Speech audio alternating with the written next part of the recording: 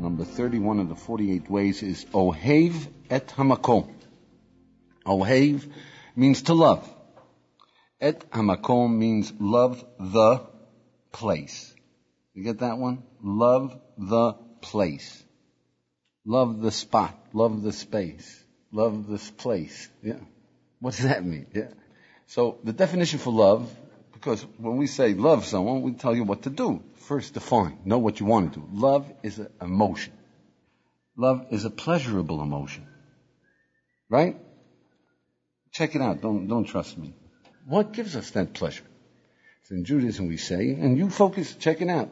Love is an emotion of pleasure that we all, every human being, will necessarily have when he sees, when he notices, understands, appreciates beauty, meaning, power. You see virtue, and you identify with that virtue, you must have this pleasure, which we call love. So to show you that this is so the easiest love that human beings feel, and most of us will feel it, is love of children. If you ask a father, you love your son? He says, sure. What do you love about him?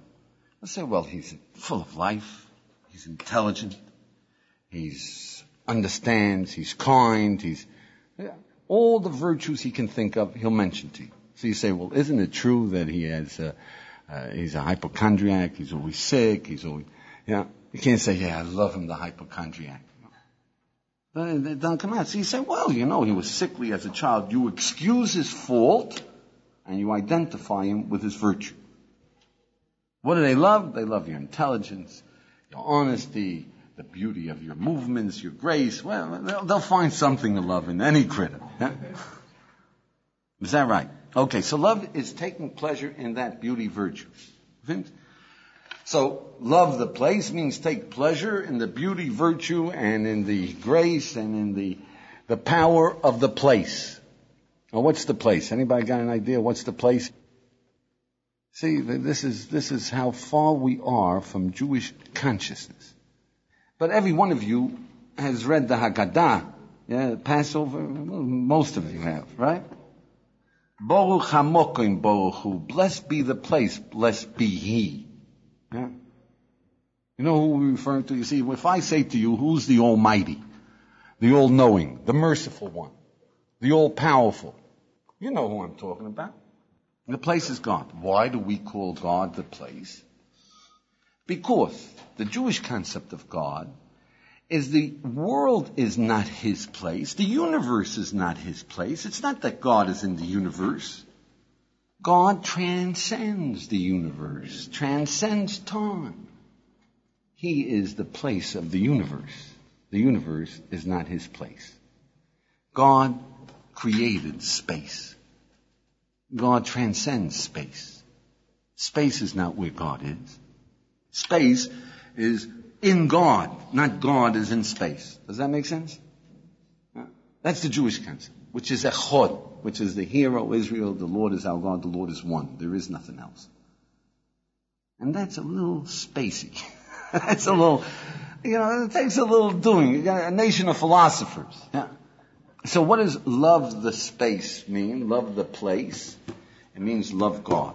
Now why did the rabbis choose that term? We have in the Mishnah, we use the word Horachamon, HaKadosh Baruch Hu, Arkel HaGodol. We call them all kinds of names. But you've got to realize that when the rabbis use a description of God, they use it intelligently. When they say love the place, they're saying love God up until His transcendental nature. So love the place means that if you want to live, you've got to learn to take pleasure in the beauty, the power, the wisdom, the meaning that is our Creator. Not until you know how to love the place do you really know what pleasure is about. That's what the Jewish people say. Love the place. All of the rest of pleasures are peanuts. Do we have a sense that it might be true? If you could love God, if you can see that virtue, if you can... So let's see. Let's look into it. How do we go about it?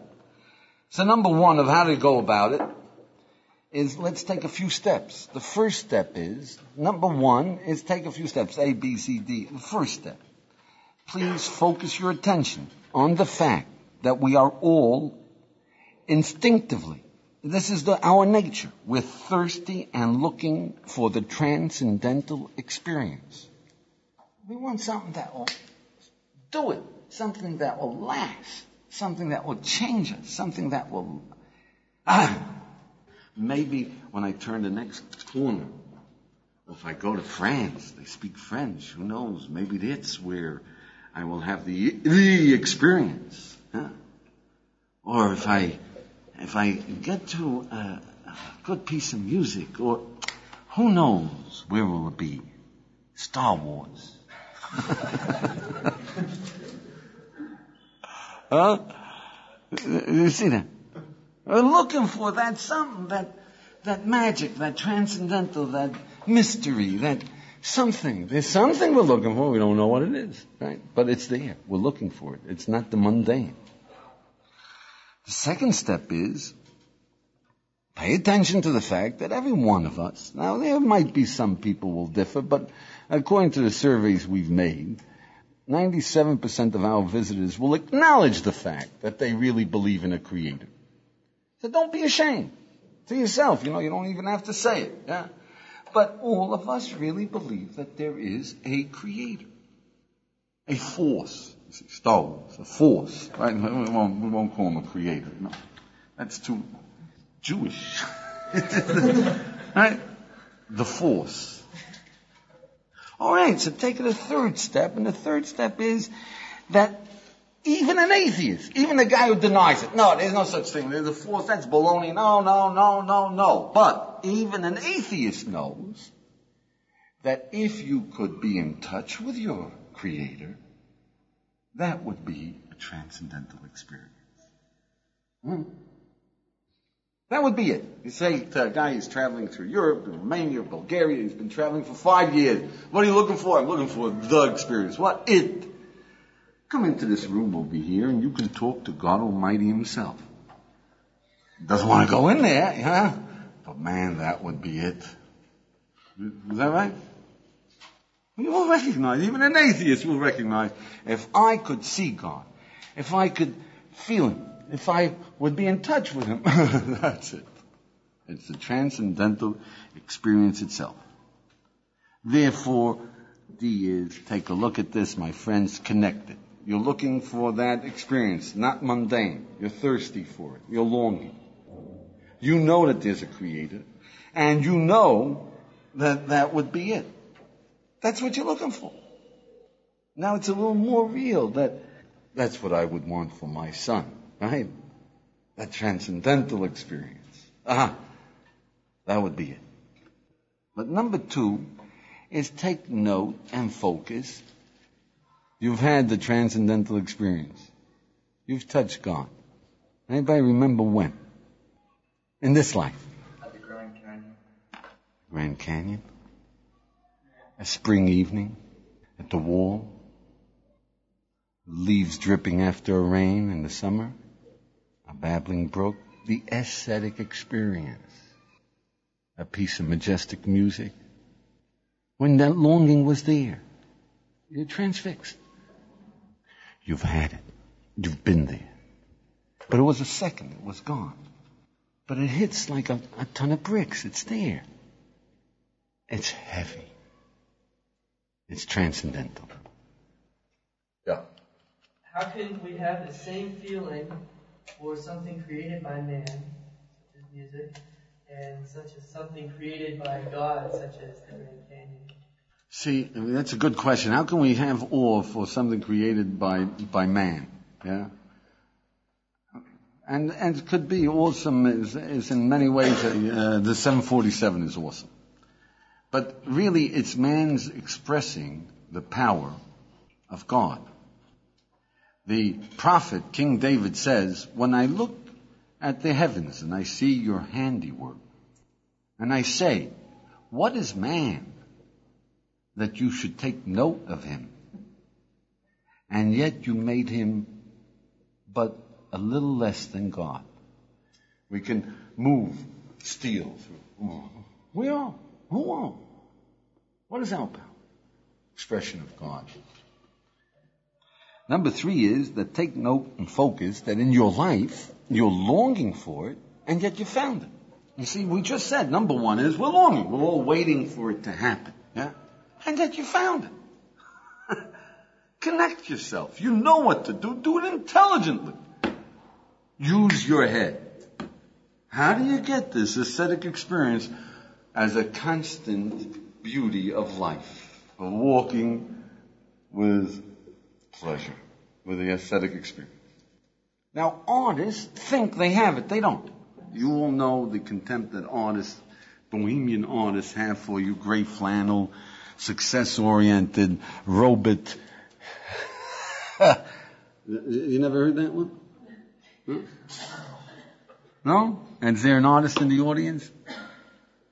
Oh, no true artist here. He would tell you. He'll give it to you. What are you looking for? A normal, gray, meaningless existence. Punching clocks. Robots. The creative feeling. The aesthetic. That's where life really is. Now you understand that. See? Dumbbells. You know that you're going to go and pay for these works of art and talk about it. They say, hey, friend, we got it. They're making a mistake too. Friends, it's yours. Just work at it intelligently. Just go and find out how to see God day in, day out. Walk with Him. Feel His presence. Take Him seriously. Walk with Him. It's the aesthetic experience. Intelligently. Do you understand what I'm saying? Learn how to do it. So you say, where am I going to learn? We're an old eminent firm. We've been in the business 3,500 years. We introduce God to the world. Yeah? They still don't understand the place. They understand the merciful one. All right, B of this is I just want to focus you. Yeah, that look, you realize that to get the pleasure of playing tennis, you're willing to invest. Invest in tennis lessons, time, drill, and practice. How about that ultimate pleasure, that you wish for your son? Either it works in one shot or forget it. Or how much are you willing to invest for that? Huh? All right, number 4 is, so now that we got you a little motivated, let's clarify the goal. What's the goal again? Love is pleasure. Your goal is to have pleasure. What pleasure? To see, understand, beauty, virtue. Understand beauty, virtue of what? The transcendental. That means the ultimate beauty, the ultimate power, get the ultimate kick. Yeah? That's the Almighty. Alright, is that clear? Alright, so number 5 is that in Jewish consciousness we used to say, and Jewish consciousness means that every Jew used to understand this. They used to understand it, not necessarily that they did it, not understand, but this is what they were brought up. This was like today, Western consciousness is that peace is a good thing. Yeah? 500 years ago, 200 years ago, war was the ultimate expression of man's greatness. Did you know that? Things have changed. 300 years ago, that's what the elite were teaching their kids. Yeah? A knight, to be a knight errant, dueling, yeah? Using the mace and the lance. Boom. That was quality living. Huh? Today, no, it's peace. Yeah? This is consciousness of today. Jewish consciousness was always the same. Jewish consciousness was that on the one hand, the way to get to the love of God is to ask yourself and to define and redefine and redefine and refine it. What are you living for? What do you want out of life? Every night before you go to sleep, ask yourself, where are you standing now? What do you want? I want meaning. I want to be good. I want power. What does that mean? I want fame. What do you want? What is fame? That people should think I'm great. What's the difference to you what people think? I want to feel great. So if you're great, will you feel great? Yeah. I want to be great. That will be good. Don't need to have people. Okay, what is great? Refine it. Define it. What is great? Do something godly. That's great. Oh, want to be a little refined, defined, go from what you want, know yourself, know God. And on the other hand, same Jewish consciousness said, repeat your goal every day. Know what the answer is, what you really want, and study it. And what is that? Hear, O Israel, the Lord is our God, the Lord is one. Love Him with all your desire. You get that? With everything you desire, love Him. Take pleasure in Him with all your desire, with your life, all your life, with all your possessions. You get that? It's on the mezuzah. It's on our tefillin. We repeat it in the morning. We repeat it at night. So, in Jewish consciousness, we go from both sides. Know yourself, you know what you want. Know what you want, you'll know yourself. Maybe between the both of them, you meet. And it hits you. Yeah? That's Jewish consciousness. So, number 6 is, then let's take a look at this Kriya Shema, this paragraph, because that paragraph is telling us the 3 steps, even in the pleasure of love of God.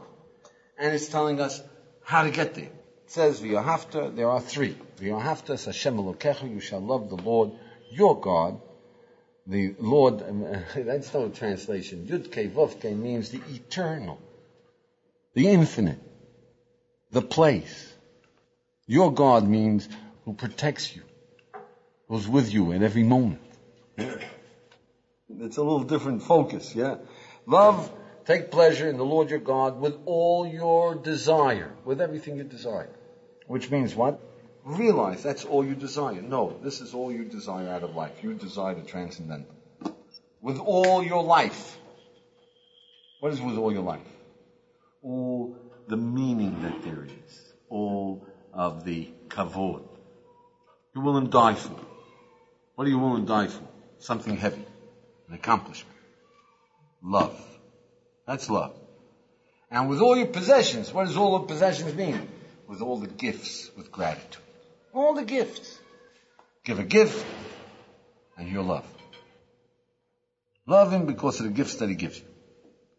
These are the 3 categories. The lowest is gifts. So number 7 is, let's examine how do we love God for His gifts.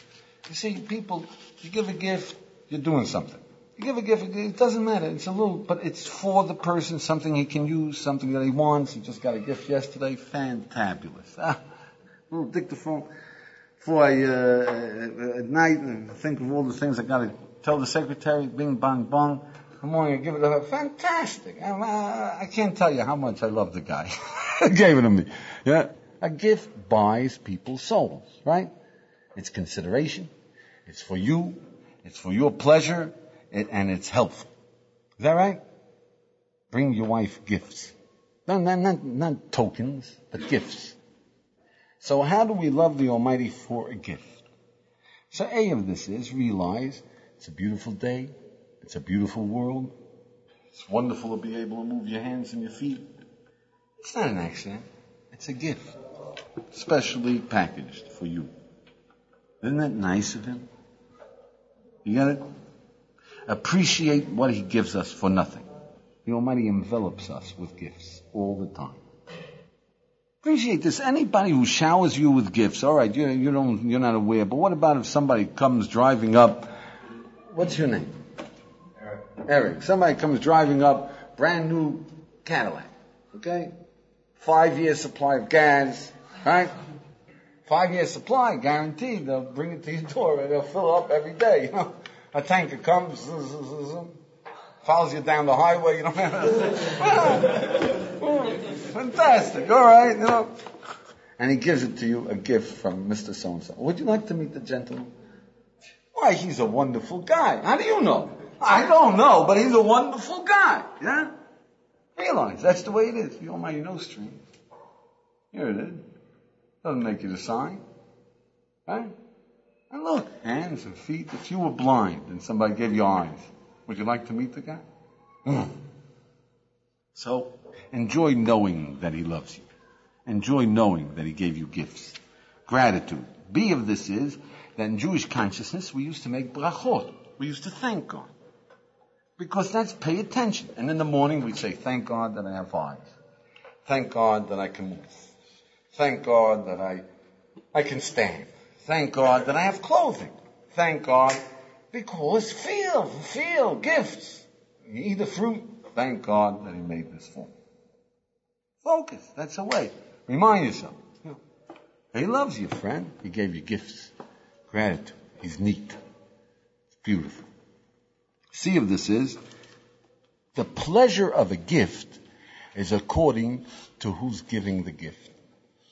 See, the very same thing, that's a token, like I'll give you a pen. Big deal, yeah? If Begin gave you a pen. Right now he's in good favor, right? Then you know, it's one of these 10-cent pens. What are you hacking at China? Yeah. But listen, I got it from Begin, yeah?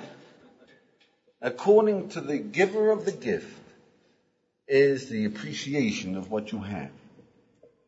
This is the Almighty Creator of this universe who gives you your eyes, your digestive system, this apple for your pleasure. Okay, so number 8 that was gifts. That's b'chomer udechot. Number 8 is love. We return, in Judaism we say, we return love for love. Kamayim ponim el ponim kain leiv ha'odam. Like a water reflects a face, that's the pasuk in Mishnah, like a water reflects a face, so does the heart of man. Which means, you smile at someone, you welcome him, he smiles at you.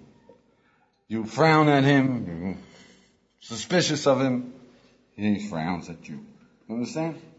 So when you love someone, he has to return love. If you show him love, you see, and that's where parents make a mistake. They're showing, the kids are hearing, you're stupid, he doesn't love me, right? But if you really appreciate and love someone, no strings attached, he's got to think you're a wonderful guy. He loves you back. So therefore, know the love of God, that God loves us, yeah? And you must love him back. So how do we know this? So A of this is the constant care. If you know that there are no accidents. There's a constant care. He's riding behind you, and you're going through the stop sign, right? And the last minute, screech! Didn't even dent the fender. Thank God. You say, wow, that was a close shave, yeah? Thank God. He's aware with you. He's trying to get your attention. He says, hey, don't do this again, right? That's why. Screech, how many times did you go through the stop sign without even looking, yeah? And no screech, but one time he says, hey, come on, wake up. Yeah, wake up. Stop signs. Be responsible, yeah? It's a screech, not even a dent, yeah?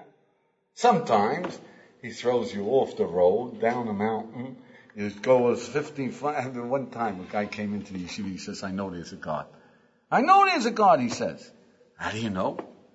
He says, I had a miracle. What was the miracle? He was riding with a bicycle up a mountain road, and a car swerved at him. He had no choice. He had to go off the side. I mean, there was, it was a narrow road. He had to go off the side. He goes off the side. His sheer dropped 50 feet onto boulders. Boulders, rocks. He's looking, he's going to die. Didn't even get a scratch. This is what the guy reports to me. He didn't get a scratch. He said he just felt that God, in between the rocks, he doesn't understand. It was miraculous. God saved him. So I said to him, my friend, I said, do you realize who shoved you off the cliff?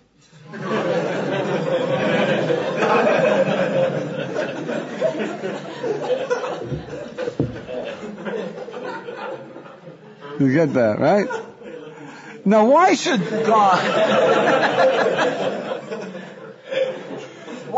God shove you off the cliff to catch you? Huh? He wants to get your attention. You see that? You want God to shove you off the cliff to catch you? Right? To get your attention? You want to pay attention now. Huh? Recognize that love, that constant care. He's with us. Focus that he's with us. B of this is that in Judaism we say that everything, kol ma david rachman l'tav, everything that the Almighty does is for our good. So it's when you trip down the stairs and you see that it was your good, what he's telling you. He's a father. He's not throwing you down the stairs to punish you. You got the wrong God. He's throwing you down the stairs to get across a lesson which is necessary and it's worth the bruises.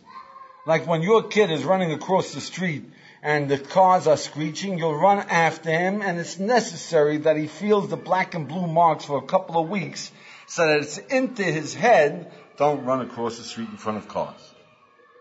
That's all. The Almighty does exactly what's necessary for you if you listen to the message. And the person who sees that, feels, see if this is, realize, you see, that when you were a kid, you thought of your father and mother as being God. You wanted their approval. You were living for them, the power. You thought they were immortal. Think back when you were 5, when you were 6. I mean, of course it's not God, but God. Yeah? They were gods. Now when we grow older, we're 20, we're 22, we still want their approval. But we've matured. We know they're mortal. We know they make mistakes, right? But you see, the Almighty gave us a father and mother for us to appreciate the love of God. That's a gift of God. If you transfer what you thought of your parents to the Almighty, our Father in heaven, you'll have a mature view of your parents. They are a conduit for you to appreciate the love of God. Number 9 is that we say b'chol levavcha, with all your desire. With all your desire means that's where oivas hamokar. Love the ineffable God, the transcendental, the place.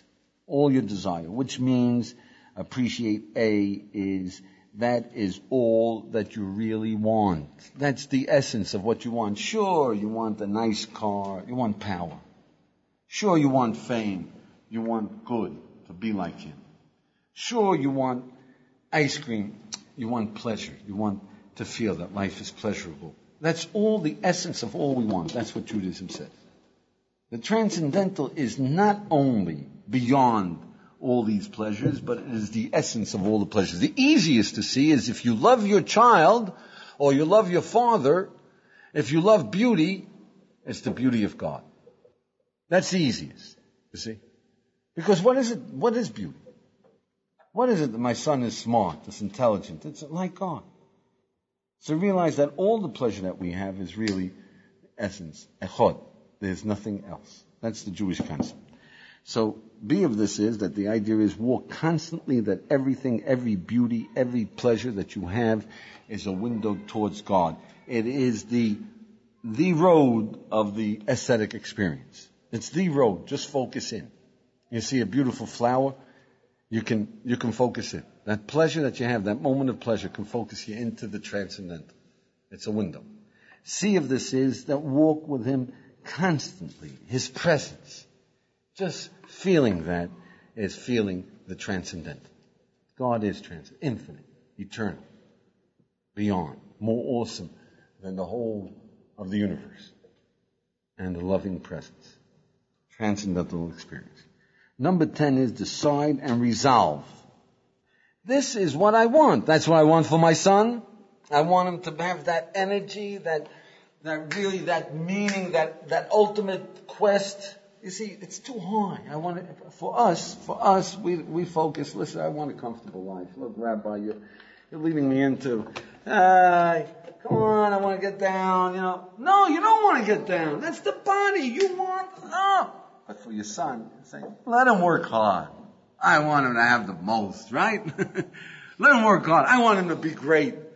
You want to be great? No, I don't mind being average. You want to be a mediocrity? Not me. Average is mediocre. Well, a little better than average. You see, that's for us, because the body says, come on, it's not worth it, etc. But for our son, greatness. Realize that's what we want for our son, is for us. Walk with this recognition, plan and strive. It's not going to be tomorrow, it's not going to be, but you'll move yourself up. You'll do better and better and better and better. Every day you say Shema, remind yourself. Every time you see a mezuzah, remind yourself. This is what I'm living for. That's what the Almighty wants for me. That's what I want for my son. No giving up. Number 11 is to have the firm picture all the time in front of you. What you're after. That music, that lift. List the ecstatic experiences that you had. Get that longing, that desire. Search for that feeling so that you know that make it as real as possible, that this is what I'm looking for, this is what I want, then you'll strive for it. Number 12 is, then you'll look for a course of study. You want a course of study, right? And that, my friend, is a yeshiva. The Torah is instructions for living, is how to get there. Kosher is just one of the ways of discipline. Right? Of discipline. A mezuzah is to remind you. A sacrifice is how to deal with your body. It's all an instruction of how to get. The Almighty wants you to get all the way. Come to a yeshiva, spend 3 months, we'll give you the instructions, we'll give you a do-it-at-home course. You can go back and go and become a lawyer and a doctor and an Indian chief. At least you know how to construct a little love of God back home in Philadelphia. Yeah? Naftali? So that's all right for a college student or high school student that has time to give of himself to study. What about a parent who's busy? He's asking, that's all right for a young person who can take off a year, who can take off 3 months. What about a man who's in the middle of business? Send for tapes. There's no yeshiva around, nobody there to teach you. Send for tapes. We'll give you a home course study. Right? If you really want it, if you try, the Almighty will send a branch of Eshet Torah to your hometown. Or someone else who's just as good as us. Come on, there's plenty of people who know. Number 13 is that one particular technique that the rabbis tell us, which is a powerful technique if you can just learn how to do it, is the Chovas HaLevavos says that if a human being just realizes who he really is, then he will search for God, he knows he loves God, he will pursue Him all his life. What is that? Who are you? The real Naftali, please stand up. The real Eric, please stand up. Is it your body or your soul? You see, we really identify with our soul. Are you living to eat or eating to live? We all identify with our soul. Nobody's going to say, I'm living to eat. The point of my life is how many chickens I'll demolish before even for a joke, it can't get out. So we all say, what do you take me for? Donkey? I'm eating to live. Yeah? But that's really the soul. But we live the body. So what are you doing? What are you doing? Are you searching? Are you living? So we identify with the soul, we live the body. Live the soul. Take care of your body. Don't identify with it. Feed it, take care of it. Keep it happy, energized, yeah? But live the soul. Anybody who makes that identification, I'm a soul, not a body, knows that he's in love with God and he wants to know. Okay, number 14 is use as a tool for wisdom. You see, we talk about being tough, being happy, all the different things that a human being, love your fellow man, right? So if you first put yourself into the fact that I love the transcendental, I want the absolute meaning, I want to see God's creation, I want the ultimate pleasure, then you will look at wisdom as a means of getting to the reality of God's creation, of your own nature, and as the avenue of finding God. Because study man, study God's deeds. Know what happiness is, you know that it's a beautiful world. Know how to take pain, you see that the Almighty created you to be tough. You're just surrounded with God. If you don't have wisdom, it's closed down. So any piece of wisdom opens your eyes, makes you aware of a world, and therefore you treasure it. A man who loves God treasures wisdom.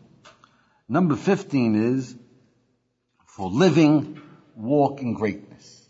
See, any pleasure, anytime you're happy, you're more effective. As a student, as a driver of a car, as a salesman, as an employer, an employee.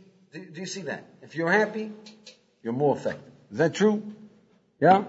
Happiness is 5th grade pleasure. Just taking the pleasure. I mean, it could be. You can be happy with higher pleasure. But 5th grade, just saying it's a beautiful day. Just material pleasures. But pleasure is energizing. Yeah? Live with the ascetic experience. Friend, you don't get angry at your parents. You don't get angry at your kids. You are just powerful. and you will do what has to be done with grace and beauty and another touch of the love of God. Now, why? Why do we need this in order to live? Why is this necessary? So number one is necessary because, look, friend, you know you're longing. If you've seen it, you're longing for something. If you don't have a definition of what you want, you can't make it. Walk into a bookstore and say, I want that book about that, a name. Otherwise, you can spend the whole day there and you're not going to get the book. Is that right? Now, if you walk into life and you say, I want that something, I'm looking for it. Maybe it's around this corner here. Where is it? My friend, know what you want, you'll know how to get there. Does that make sense? If you're really longing for God, He ain't in Paris. Jerusalem is His address. Stay here. You see that? Know what you want, you got a chance of getting it. If you don't know what you want, you're not going to make it. Is this what we want? That's the greatest pleasure. That's what we want. That's what He created us for. Well, you got to know. And you got to know that's what you want, and then you make it. Number two is, when you were a kid, you played with you don't remember, but you played with strings. You know, I still have a 3-year-old. He doesn't like strings, but you can get him into nice colored strings. Yeah? He's more into little cars. Yeah? Right? All right, so you graduated to little cars. Yeah? Little cars, zoom, zoom. But you can't go around playing with little cars today. I'll get you, I'm going to America, I'll bring you back some little cars. Yeah? Come on, you know. Right? So what do we play with? You want to see my toys? Yeah, right? There's nice toys. There's talking clocks and there's dictaphones and a pleasure. A little computer games, right? Okay, when we really grow up, you know what we play with? Well, when we're a little more mature, then we want to create a yeshiva, we want to create a business, we want to make a success, right? All right, you use it as amusement, but yeah, that isn't what you play with. Yeah. But when you really grow up, you play in the big leagues, and that is the Almighty. That's when you're really grown up. That's when you have a proper perspective in living. All right, now as far as an assignment, what would I ask you to do? So please, make that effort to track down 5 ascetic experiences that you had. You've had it, 5 experiences that you had, and track it down, reconstitute it, relive it. When you felt that longing, you felt the beauty, you felt the universality, the transcendental. This is more. It goes beyond my mundane existence. Track it down. Then, if you write down those 5, take it to the second step and say, is that really what I'm always waiting for now? If you see that, then really say, what can I do from this lesson? What can I do to live with this, to seek it, to gain this experience that I really want? I thank you. You have been listening to the 48 Ways to Wisdom.